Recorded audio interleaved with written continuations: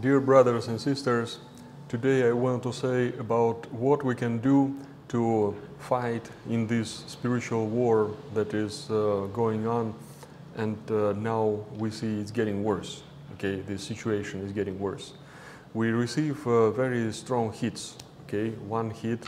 Just today I received a message with the list of all the priests who died from this pandemic. Okay, and the devil is trying to scare the church by killing so many people. Okay, you see, so many people have died from this pandemic, so you have to be in fear so that I can implement my future things that I want to do. Okay, so this fear we have to withstand. We are not afraid of anything, okay, by faith. Okay, we are aware of the dangers of this pandemic, but we are not afraid of it and of devil. Okay, we will still be strong in spirit, and we will overcome all the challenges that are coming. We see this big hit that's coming with this split that they are trying to make within the Orthodox Church. Okay, this is another big hit impact of the devil, this attack on the church. And this is also important crisis. In these times of war, these times of turmoil in the church, we need to know that the Lord is allowing this to happen because of the spiritual problems that we have within the church. This is the main reason why we are getting all these hits, all these injuries, and we need to strengthen our faith. Every one of us, the whole church, and every one of us can make a big contribution, important contribution in overcoming all these challenges and becoming even stronger. Okay, so today I want to say about the problem of too much relying on some sacrificial and holy objects, rites, rituals, and other things. Okay, in the past I've talked about even bigger issue, and we have to remember that the biggest problem is lack of faith and a lack of interest in spiritual life. Okay, being lazy, spiritually lazy and idle and cold, okay, you know, or warm, okay, not hot. This is what Christ is telling to the churches, that if you are still warm and you won't get hot, I will destroy you. I will remove you from your place. Okay, you will lose everything. So this is a big issue that we have. This is the biggest issue. Nobody cares about spiritual life, about prayer. Okay, not willing to put effort into fasting. Okay, into reading the gospel, into spiritual life. This is the biggest, the most important big problem that we have.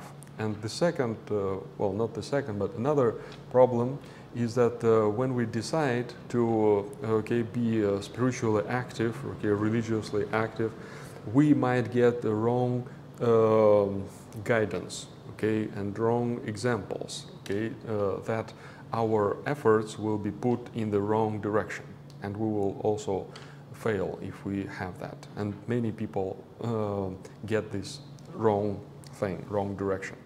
This direction comes from paganism, okay, that lives within every one of us. And as a pagan, well, everybody used to be pagans at some point, okay, worshipping idols. This comes from a man losing God. And after Adam, man lost heavens, lost God, lost paradise. And because of that, there is this craving to be again with God. Okay? And this nostalgia is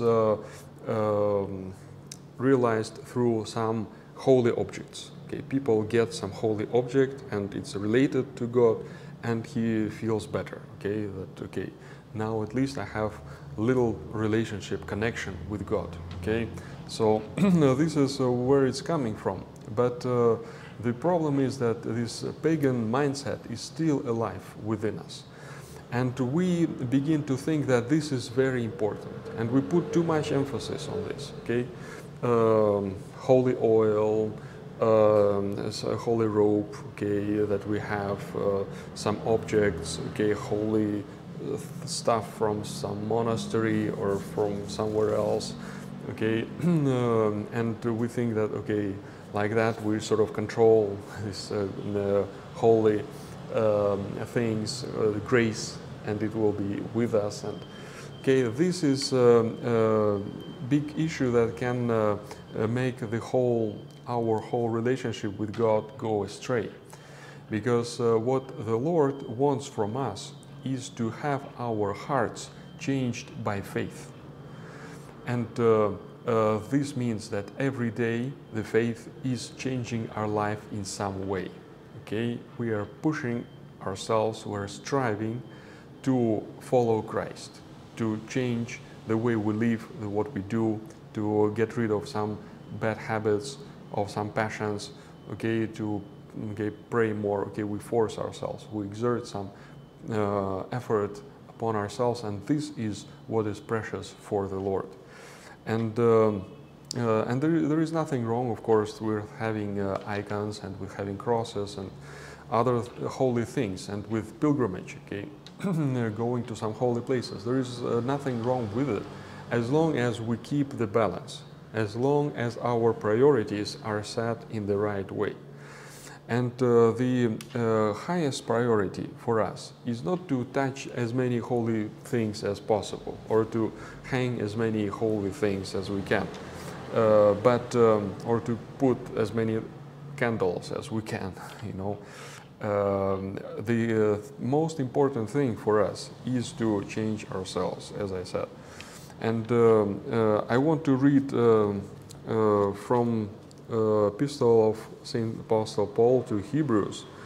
This is chapter 11 from verse 33, okay? This is an example of people who, what they've done by faith, okay? And what we are expected by God to do by faith, okay? So these people, through faith, they through faith subdued kingdoms, wrought righteousness, obtained promises, stopped the mouth of lions, quenched the violence of fire, escaped the edge of the sword, out of weakness were made strong, waxed valiant in fight, turned to flight the armies of the aliens. Women received their dead raised to life again, and others were tortured, not accepting deliverance, that they might obtain a better resurrection. And others had trial of cruel mockings and scourgings, yea, moreover, of bonds and imprisonment. They were stoned, they were sawn asunder. They were tempted, were slain with the sword.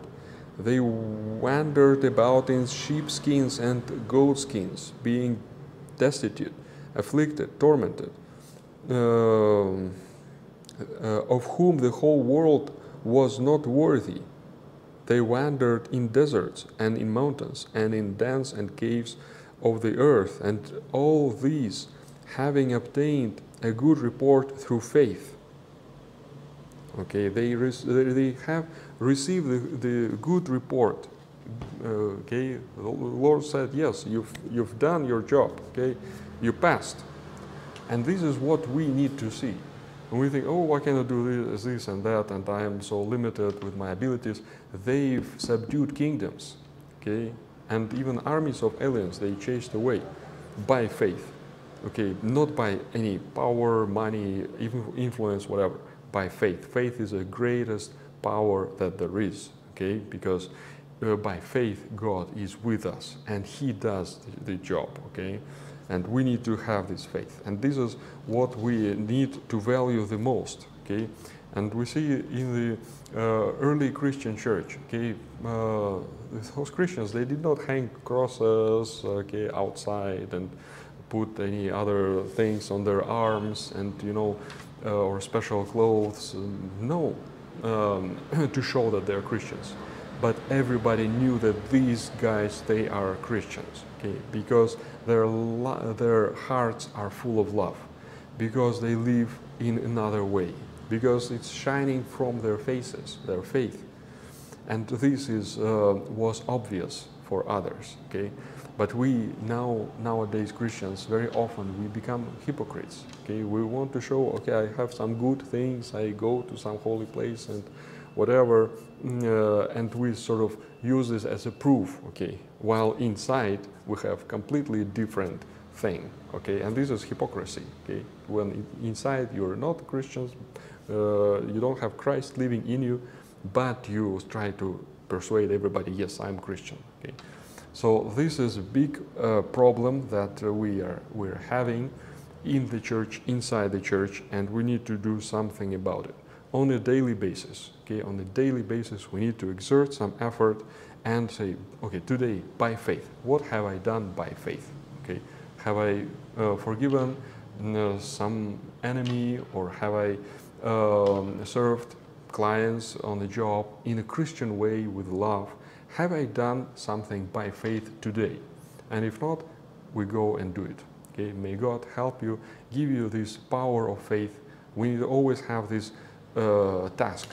Okay, my faith, I want to have it stronger.